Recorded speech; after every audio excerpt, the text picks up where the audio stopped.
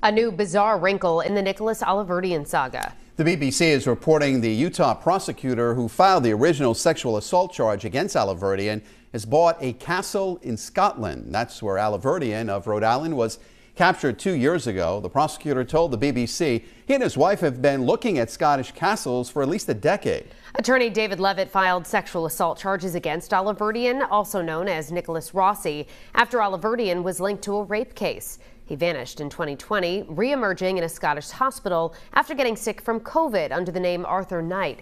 The court will decide whether to send him back to the U.S. next month.